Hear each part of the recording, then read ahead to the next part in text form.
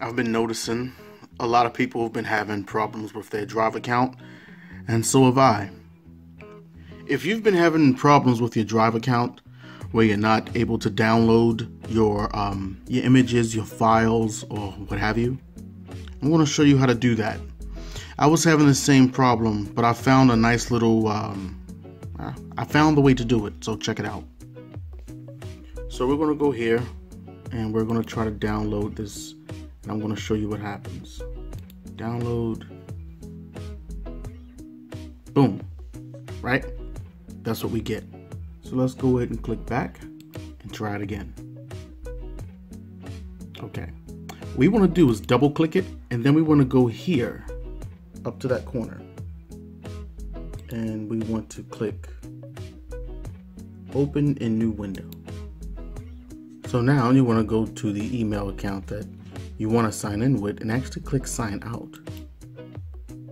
Once you do that, sign in with the email account that's associated with the Drive. Now we're signed into the account. Let's go ahead and click continue. Let's go here and hit download. Watch what happens. There we go. Let's go ahead and click this right here in the corner. There we go. And that's how you do it. It's a little, it's not intuitive at all, you know, but if you follow those steps, you should not have that problem. If it worked for you, comment down below, let me know. And if you're still having a problem, then again, comment, let me know you're having a problem, and I'll see if I could find another workaround. But that's pretty much it. Just go back and rewatch the video, and I'll try to edit it and tighten it up real good so it all makes sense. Peace. Thank you for taking the time to view The Art of Works of Freedom.